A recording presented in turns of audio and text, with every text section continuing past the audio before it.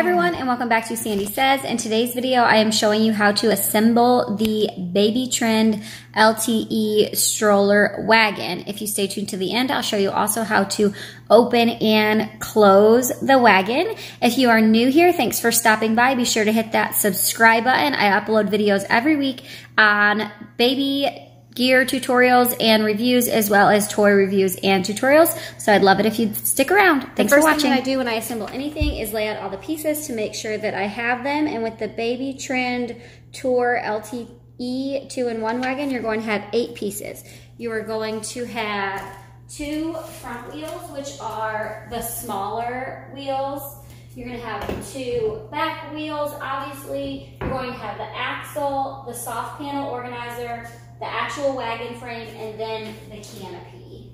Next, you are going to remove any of the cardboard pieces. There's 5 or 6 on here. It actually seems super over packaged.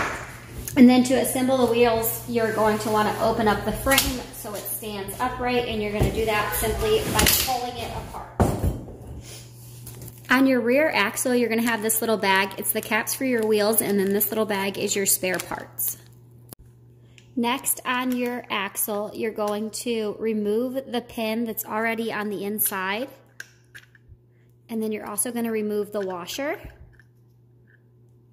So this part is loose. Once you've done that, you want to take your wheel, your rear wheel, which is the bigger one, spoke in, and you're going to slide it in until it clicks into place. Once you've done that, you're going to re-add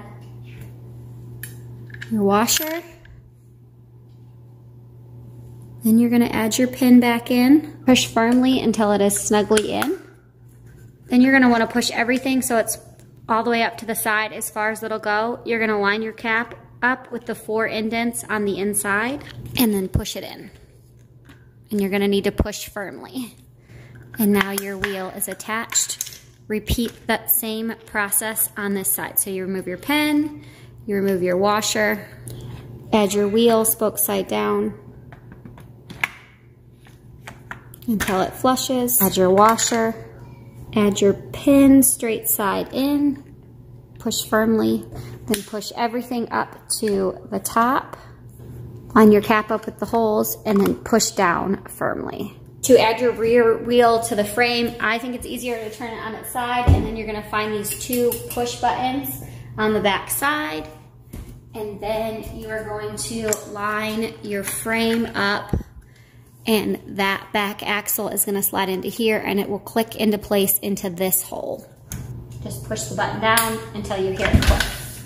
Turn the wagon upside down, repeat on the opposite side, and then that little push button makes it so you can remove these wheels for them to fit more comfortably in your car.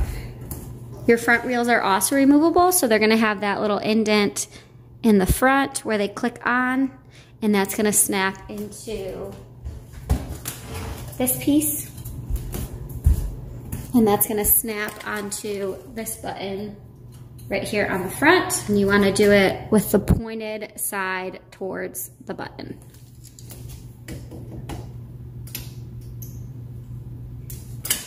Wait until you hear it click. When you hear it click into place is when you know that it is secure. And then you will see the button eject on the underside, and that's also how you know for sure that the wheel is on there properly. Once you have your wheels on, now you can add the accessories like the canopy and the cup holders. And it just slips into these frames on the side.